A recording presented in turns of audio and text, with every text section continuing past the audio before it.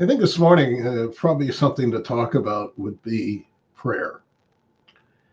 Uh, and a lot of people don't pray because they don't see the results or because they prayed that somebody would be healed and they weren't healed or whatever it was.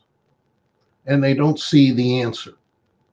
And good people who have prayed have still died or been martyred or whatever you want to say. So that part of it is something that we don't understand.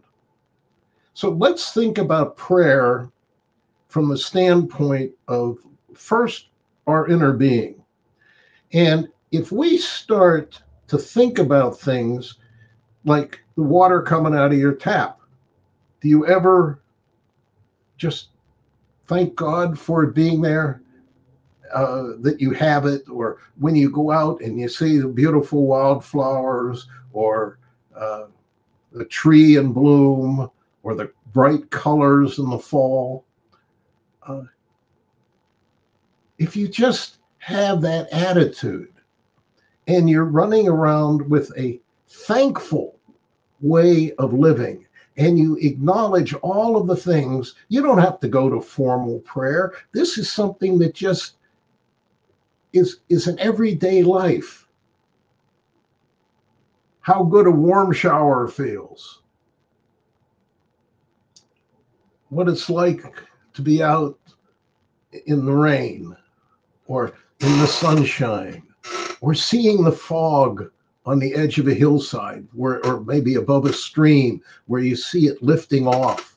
And it's almost like ghost-like figures of fog lifting off the lake, or whatever it is. We can be thankful for those things. Now, we also have to remember that the eating of meat, when God authorized it or gave us the concession, it also came with a curse.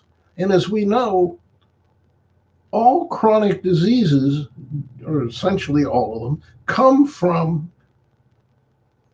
our farming and of animals and the eating of animals.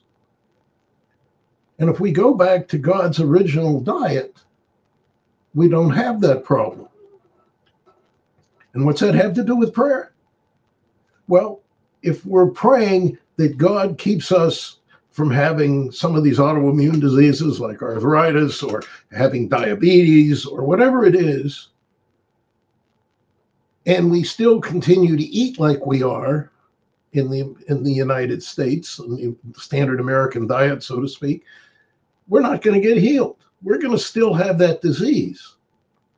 But if we're really praying in God's heavenly will, He's going to take us off of those foods and put us back onto the plant foods that will heal us.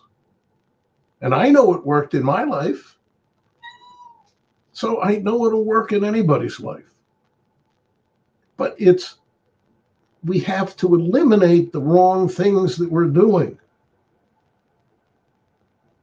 And it's just, there isn't anything special you have to do. It's just to open up our hearts to God and receive what He has for us.